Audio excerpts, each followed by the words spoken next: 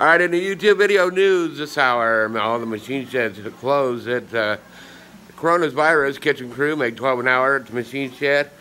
So, my job at the machine shed, I close kitchen, dish crew. So, make 12 an hour.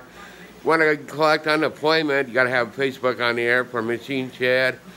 So, machine shed calls you back, calls everybody back. What have you been doing between now and then in your time? All right, so unemployment, you got to have Facebook on, giving you tips there. So this coronavirus hit pretty good during the 2 weeks there. During the whole year, I didn't think it would close it all down. They closed it all down. Machine shed, so that last 2 weeks cut a deal.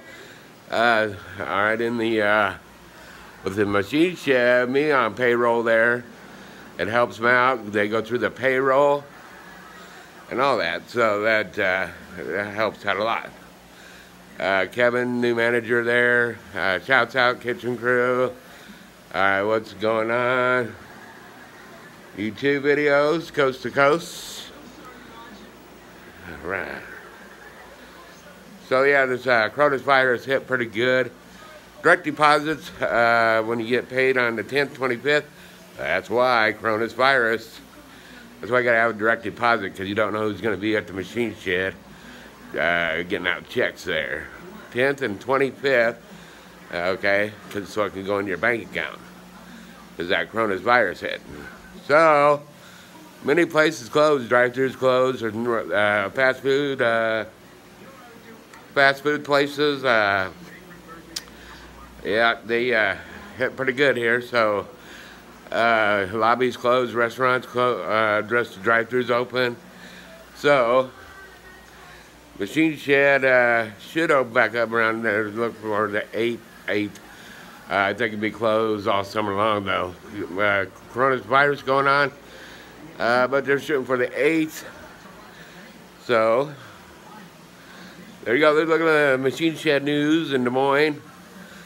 They closed everything. Davenport down is closed. So yeah, Florida machine sheds closed.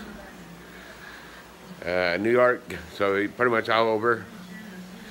Anyways, thanks for watching, checking us out on the World Wide Web, YouTube videos. So, like I said, you got to have a Facebook on when you collect unemployment. And so on there. Direct deposit, that's why you got to have direct deposit, because of this coronavirus going on. All right, thanks for watching, checking us out.